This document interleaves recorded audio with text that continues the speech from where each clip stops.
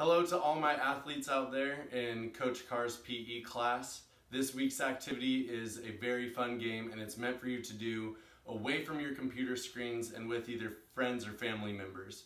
So, real quickly, let me show you what that activity is. Our game this week is called Home Bowling. Let me show you what you need to get started with this game. All you need is any sort of ball. So I'm going to be using a basketball. You could use a soccer ball, volleyball. You could probably even use a tennis ball if you wanted to.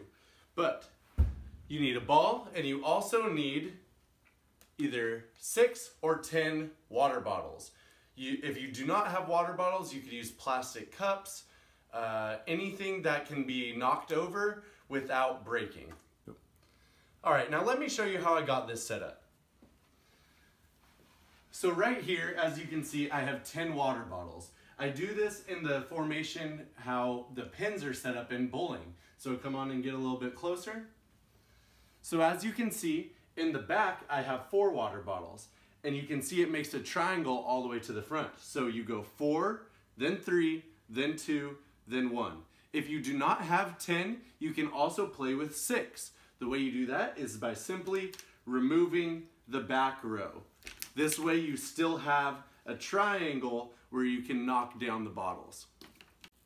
Another thing you can see is that the way I have this set up is right in front of my couch. The reason for this is because once I miss or if I hit the pins, I'm not going to want the ball to roll really far away.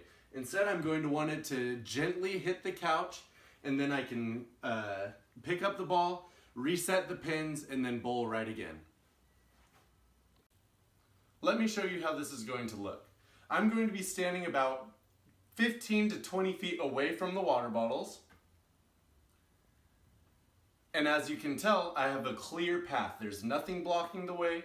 So when it is my turn to bowl, there's not going to be anything that is in the way between the ball and the bottles. So now that it is my turn, I'm going to look at the bottles.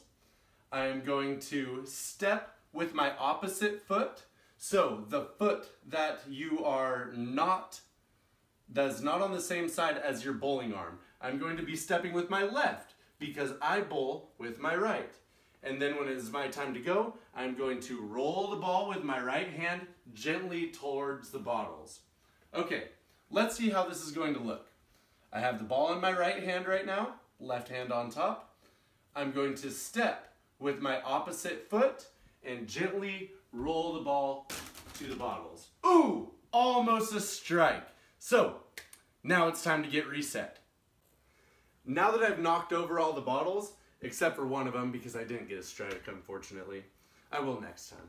I'm going to move the ball out of the way and I'm going to reset the bottles. So the way we do this, remember, there's 4 in the back, just like that, and right in front of it, in between each bottle, there's 3 gaps. So I'm going to put 3 bottles right in front of those gaps. Next, I'm going to put 2 bottles in front of the 3 because there's 2 gaps. Just like that. And lastly, the final gap, 1 right in front. Just like that. Normally when you're bowling, you have 2 attempts to knock over all the pins. For this lesson, we're only going to have 1 because we're not bowling from very far away and because we are using water bottles instead of pins that you have to reset every single time. So what I'm going to do now is I'm going to give the ball, after I reset my own pins, I'm going to give the ball to the next person in line who is going to be bowling.